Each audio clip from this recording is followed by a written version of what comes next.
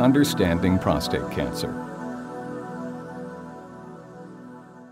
The prostate is a walnut-sized gland located below the bladder that is part of a man's reproductive system. The prostate sits on top of the rectum. The urethra, which allows urine flow, runs through the prostate. The prostate makes fluid and hormones that help nourish sperm and assist with fertility. The prostate can develop cancer and other diseases that only occur in men. Prostate cancer occurs when cells in the prostate grow out of control. Though rare, prostate cancer can spread from the prostate to other parts of the body over time. Risk factors for prostate cancer include getting older, having a blood relative who has had prostate cancer, or belonging to a group of persons with higher cancer risk. African American men are at higher risk for getting prostate cancer and dying from the cancer. Having changes or mutations in certain genes raises your prostate cancer risk. These include the BRCA gene mutations, also found in some breast cancers, and mutations in a condition called Lynch syndrome. Researchers have and continue to study whether your diet, being overweight, working with certain chemicals, having prostate inflammation, or sexual infections raise your prostate cancer risk. So far, there are loose links to each playing a small role in causing prostate cancer. It is important to talk with your doctor about your personal prostate cancer risk if you are a man between the ages of 40 and 50. Tell your doctor if anyone in your family has had prostate cancer and ask about other risk factors. Prostate cancer does not usually cause signs you can see or symptoms you feel unless it is advanced.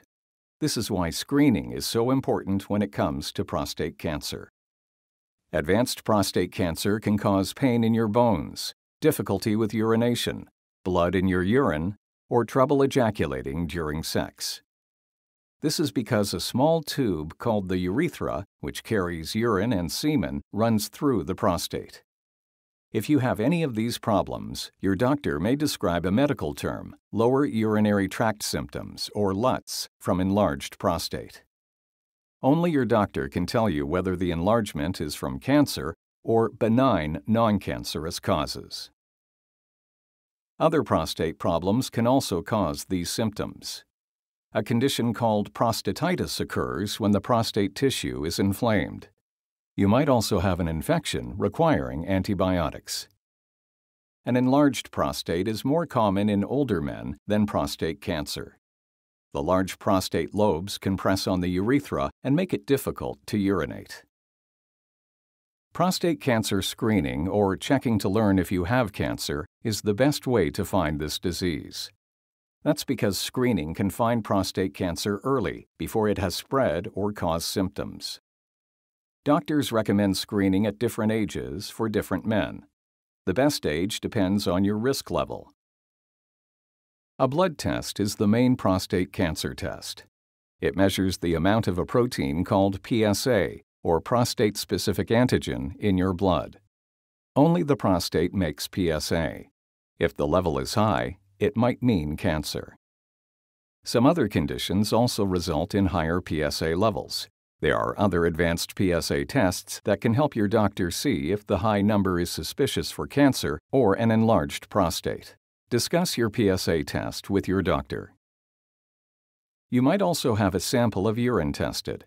This test, called PCA3, can tell your doctor if you have cancer or a different prostate condition.